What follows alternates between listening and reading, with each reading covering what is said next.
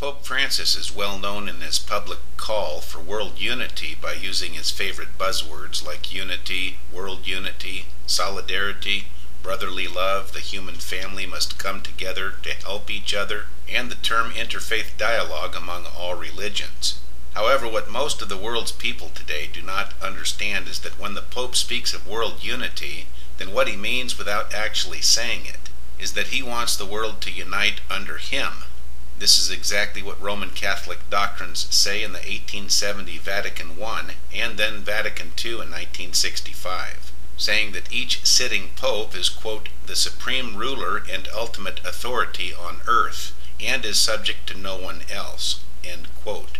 On the other hand, to the student of the Bible, this is pure folly. Nevertheless, these outrageous, self-exalting beliefs of the Pope are an exact match to the Bible prophecy in 2 Thessalonians chapter 2, verse 4, saying that Antichrist, the Pope of Rome, will exalt himself, especially at the mid-7-year point, when he then exalts himself even above God, and takes his seat inside the third temple, displaying himself as being God.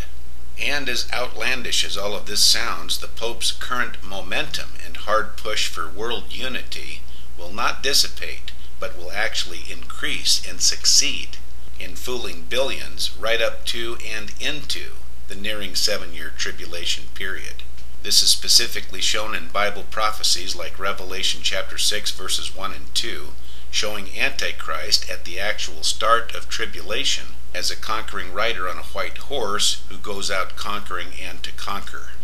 Now, in addition to this inevitable world unity coming under the Pope of Rome, then one other amazing deception of the Pope of Rome is also coming quickly into the forefront in this year of 2015, and that is the Pope's sudden and brand new public statement that, quote, the number one moral problem today of this generation is climate control, end quote.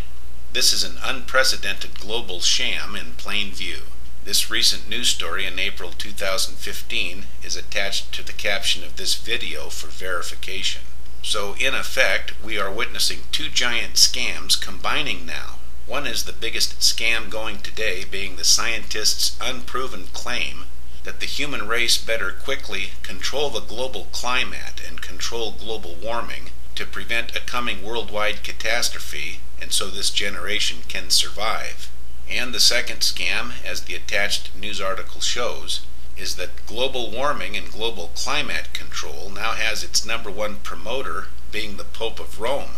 even naming climate control as the world's number one moral problem, which our generation must urgently deal with. Again, these are two total hoaxes combined into one monstrous one world government agenda being pushed onto today's generation. As I said, one hoax being climate control, and the second being the papacy itself, the hugest hoax in world history, being a man-made concept altogether from the 3rd and 4th centuries. Not one word in the Bible even remotely suggests the word Pope or the concept of a supreme ruling Christian leader as the popes claim for themselves. In reality, the Pope is Revelation's false prophet, the term being synonymous with the Bible's Antichrist, one and the same man, and being the most exalted man on earth today and in world history, precisely as Bible prophecies foretell.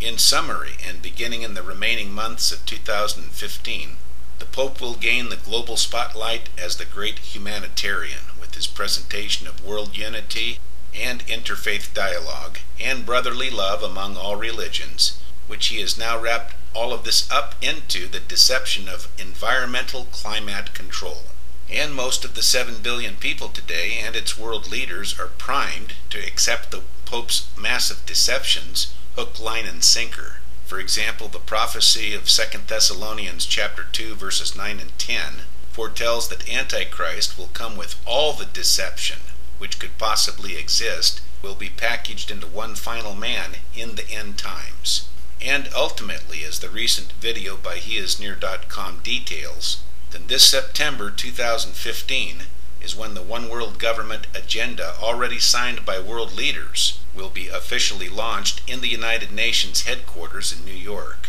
And the One World Government document itself not only includes these hoaxes of climate control and world unity, but the September 2015 launching ceremony itself will be led by the number one hoax in world history, the Pope of Rome, Antichrist.